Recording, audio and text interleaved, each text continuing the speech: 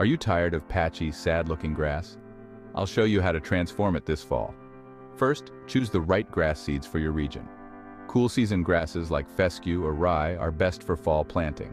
Next, prep your soil. Remove any weeds and loosen the top layer. Adding compost or fertilizer will give your seeds a healthy start.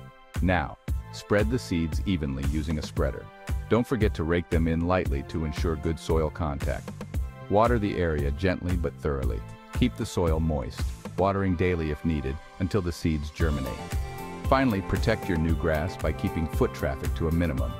In about 10-14 days, you'll see the first sprouts.